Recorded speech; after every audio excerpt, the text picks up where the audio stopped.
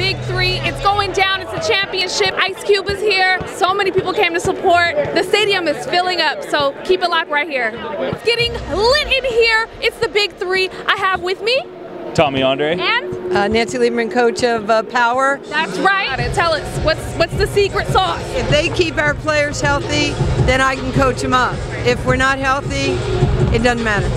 Nancy, what's the hardest part about coaching this team? It's actually not hard. It's a blessing. I feel very honored to be the coach of Power, and you know, we're coming off the championship, winning that last year. We've got incredible young men in our locker room, and I deeply admire their commitment to this game. What is the biggest, difference that you feel that has defined the Big Three? Certainly the NBA is the greatest basketball league in the world. Sure. But these guys have given their life to the NBA. Sure. And the fact that when you get into half court, basketball is 3-on-3, and then there's two players on the other side of the court. So essentially, all you're doing is taking away the weak side defense. You have to play with precision, you have to have high IQ, you have to have a physical and a mental presence and awareness, because every play there's physicality. In 5-on-5, you can stay away. See, I could play in the NBA in 5-on-5 and not get hit. In 3-on-3, I would get killed. So gotcha. It's a great game. It's a strategic game, and you can see these guys still have that enormous will to compete. And then there's basketball players that are now trying out for the NBA that are playing in the Big Three. Do you have any feeling about that? Yeah, I do. I think it's fantastic. Last year, Xavier Silas went from the Big Three to the Boston Celtics, first time ever.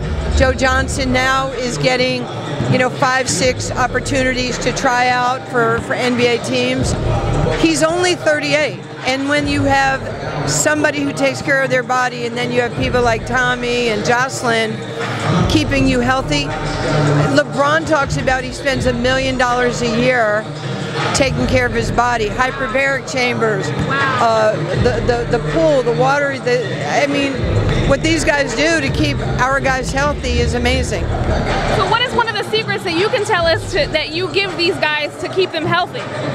It's surrounding yourself with a good team, and that's probably the secret. Got it. One last question. What do you feel about Ice Cube's play in all of this? Do you feel like he's doing well as far as growing the league? Ice Cube is an amazing man. I always say you never know who your boss is going to be, your next boss. Yeah. The fact that we get a chance to be with him every week, to see his commitment to excellence. He's the hardest worker here. He's humble, he's kind, he's iconic. It's one of the coolest things that's ever happened to me, to be able to work side by side with him. And he's extended all of our careers, and we should all be very thankful.